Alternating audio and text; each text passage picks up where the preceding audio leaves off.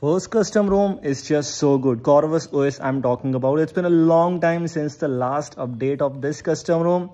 I was hoping that this custom ROM might come back soon or later, but it's been a long time since the last update. Custom ROM, this Corvus OS was just so good when it was with Android 9, Android 10 times, or even before that. But the last update, as far as I know, it was with Android 12 or Android 13. Things were still so good, and actually the launcher, the customizations, the features were quite outstanding.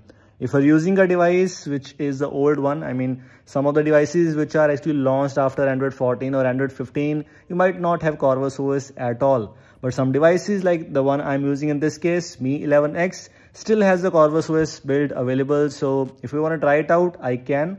Although it might not be that much good, but still, if we get anything similar to that experience, that will be just so good. Corvus OS, one of my favorite custom ROMs. It's been a long time. Second one, we have Ancient OS.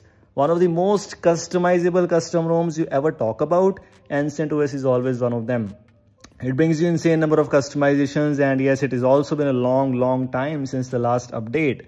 The things which you were getting with Ancient OS was insane. Next level customizations, and number of customizations were just outstanding. A lot of customizations.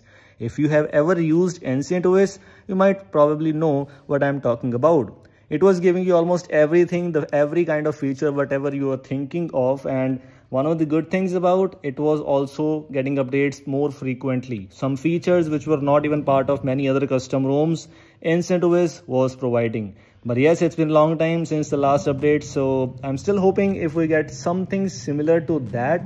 We have a lot of custom ROMs which are bringing you a lot of customizations or features. It's not like that, but Ancient OS was a different vibe.